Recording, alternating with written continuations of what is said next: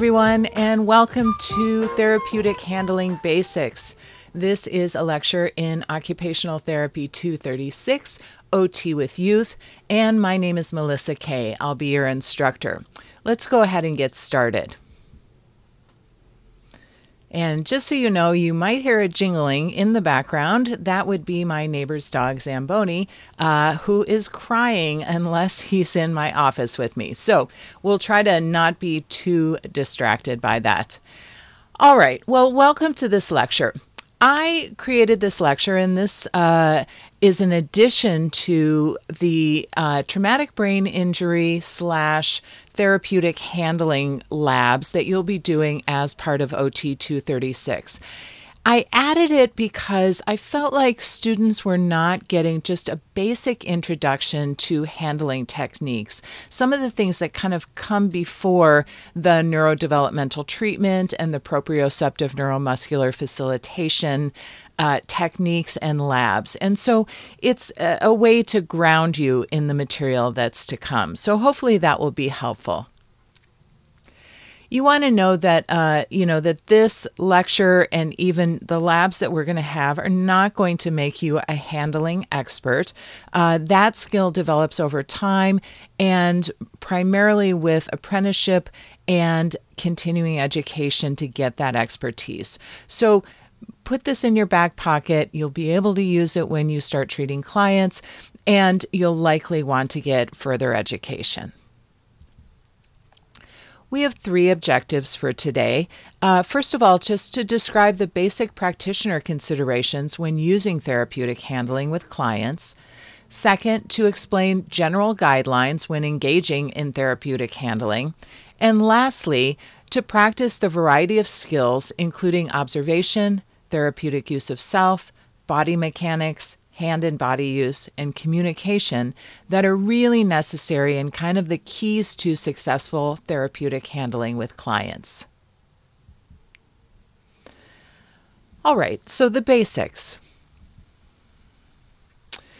Therapeutic handling influences quite a lot of other things when we're practicing intervention with our clients. It influences the quality of motor responses. And, as you go through this lecture, think about people with traumatic brain injuries, but also people with cerebral vascular accidents, CVAs, or strokes, and a variety of other issues that may impact both the body and the neurological system. Therapeutic handling is matched to a client's abilities. It includes the client's ability to use sensory information. So it's not just motor, but it's also sensory.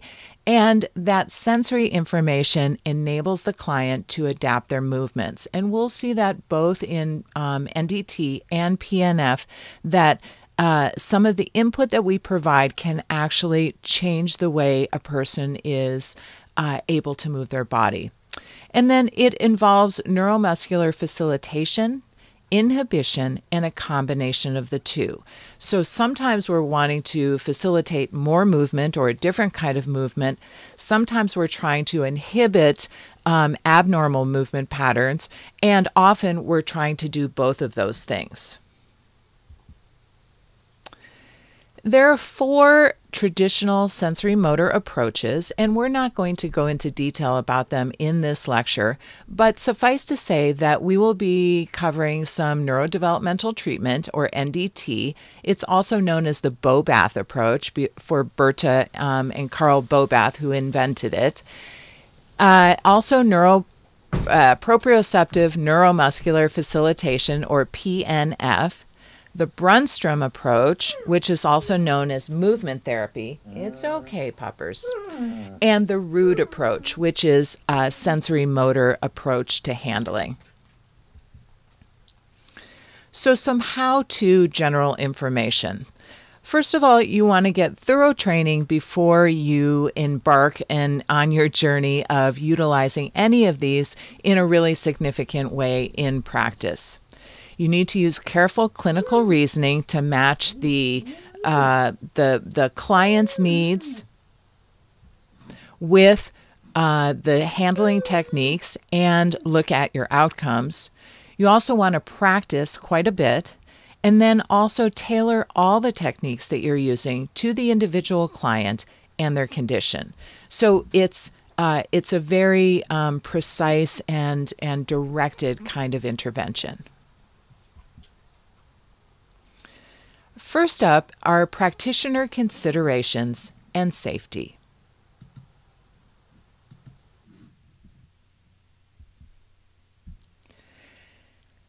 So in a therapeutic handling video, why are we considering the OT's body mechanics? Well, when you use your body as a tool in any capacity, there is a chance that you could hurt yourself if you're not engaging in safe practices.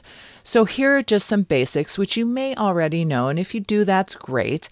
And at this point, I'll also let you know that this video has an accompanying slide deck, and on the slide deck are presenter notes, which will give you additional information about the topics that I'm discussing in the video. So be sure to check that out. All right, body mechanics. First, you want to hold a load close to your body. That includes a human being, right? So if you're holding somebody at arm's length, you run a greater risk of both harming yourself and also not having sufficient strength to effectively engage with that client. Use a broad base of support. So typically, feet and legs are about shoulders width apart. You want to move as one unit. So rather than engaging in a segmental turn or movement, you want to keep your shoulders to your hips pretty much as one movement. That's going to engage your muscles and also help prevent injury.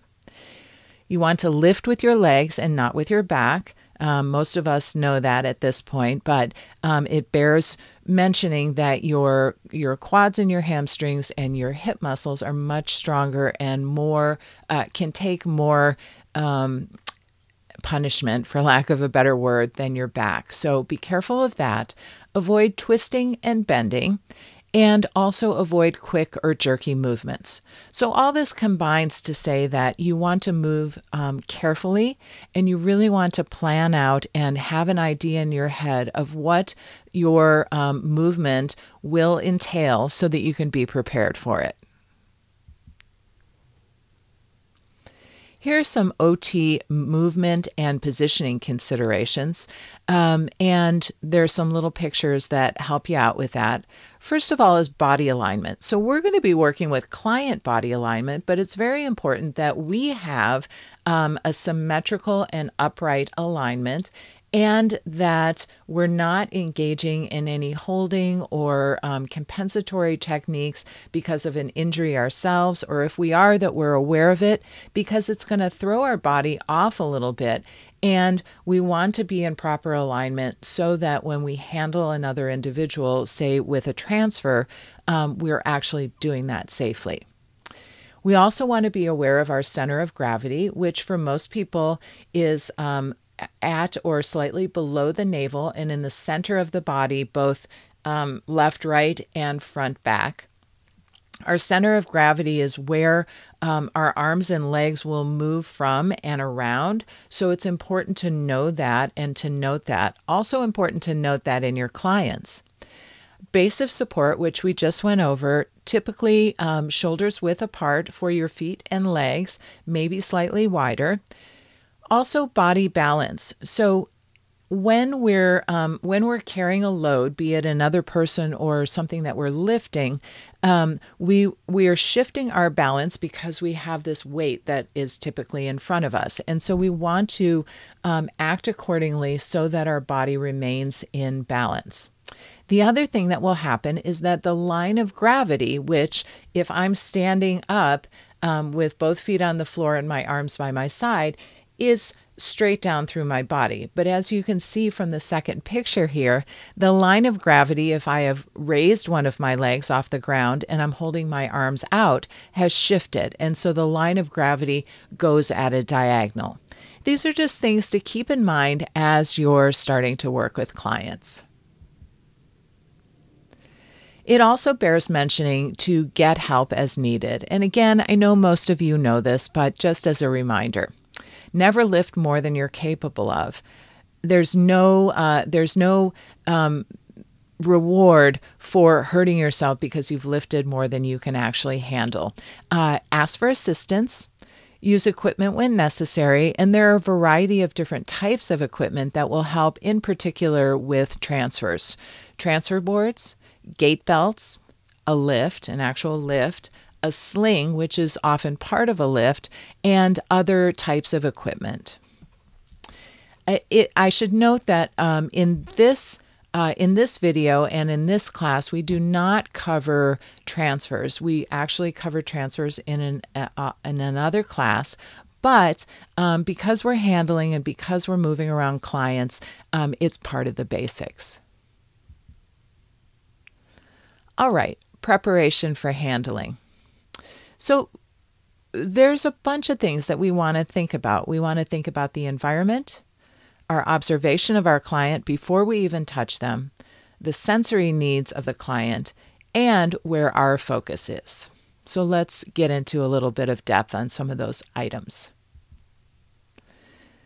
Observation involves looking and seeing what position the client is in, where their posture is like, their alignment, their facial expression, which can tell us a lot about how they're feeling, or at least we can make a hypothesis about how they're feeling, their affect, their apparent energy level, etc. Now, we want to be careful not to assume that because a client is smiling, that means they're happy, right?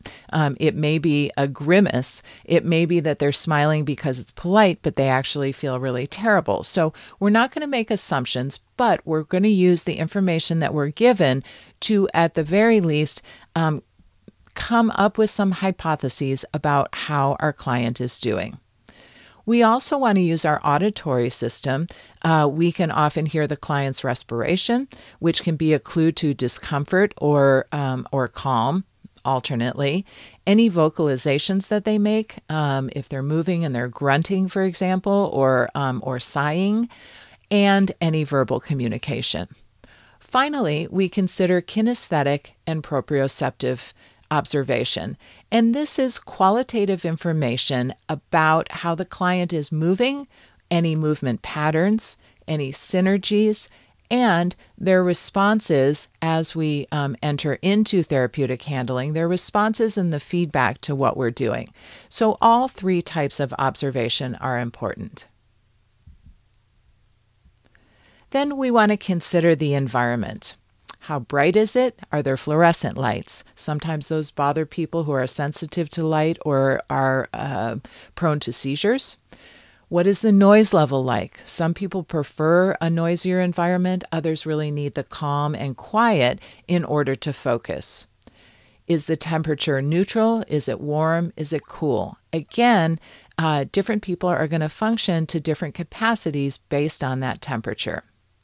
The characteristics of any materials you're using. So if you have, for example, a mat table that has vinyl on it and that vinyl is sticky to the client, or it feels cold to the client, anything with any of the materials that you're using can be considered part of the environment, and we want to be aware of it. Also, how much space do we have in our treatment area? And that applies to both the capacity for the client moving potentially in larger ways, as well as the privacy of the client. And, it's vulnerable to have somebody working with you and actually handling you. So privacy is definitely an aspect of this. And then finally, the social milieu. So who else is in the environment? What are they doing? Is it a distraction? Are they off on their own? Can we get some sort of barrier between us and them? All of these things are considerations that we want to attend to in the environment. Some will be able to change, some we may not. Next, we want to consider the client context. There are a lot of contextual issues that may come up. They may be, again, an issue, they may not.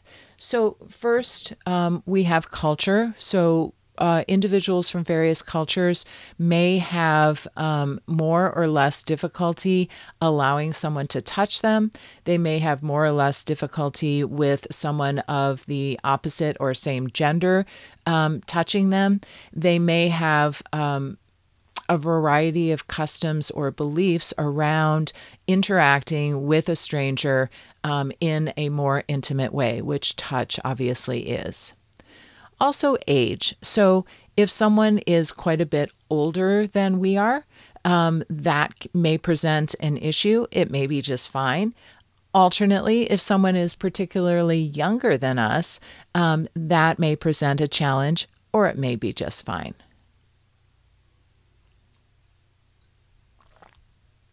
Excuse me. So next we want to consider gender identity and expression, both of the client and of the therapist. Same goes for sexual orientation. So therapeutic handling is not sexual in nature. It's not erotic in nature. However, if a person has a traumatic brain injury, they may be prone to sexualizing. If someone has not been touched in a very long time, and many of us can relate to this just from living through a year and a half of COVID, where we were very isolated from many other people. Touch can trigger emotions, right? It can also trigger discomfort. So gender identity and expression, are you a match? Are you not a match with your client? May or may not be more comfortable or less comfortable, or a non-issue. Same thing with sexual orientation. And from both the client side and the practitioner side, we may or may not choose to reveal our sexual orientation or our gender identity. So we want to be very sensitive to that. We also don't want to make any assumptions. And when in doubt, we want to very thoughtfully and respectfully ask. And finally, history of trauma. So working with clients who have a history of trauma, or who, for that matter, have experienced a recent trauma that contributed to the reason that they're seeing you, right? So if you've had a traumatic brain injury as a result of an assault or a rape or something like that, or even an auto accident, that is a traumatic event. And so that can impact how touch is received and overall how safe the client feels. I'm going to sound a little bit like a broken record, but it's beyond the scope of this lecture to talk about how to touch and respond to trauma. We can definitely discuss it in class, and we try to embed trauma-informed care and awareness of trauma throughout the courses in our program. So if you have questions, please ask. SAMHSA, which is a mental health organization, I'm losing the acronym for it, is a great resource at SAMHSA, I believe. And they have some guidelines to trauma-informed care, and there are some guidelines throughout the course of this course, OCTH236. So a lot of information for you, but it's definitely a client consideration.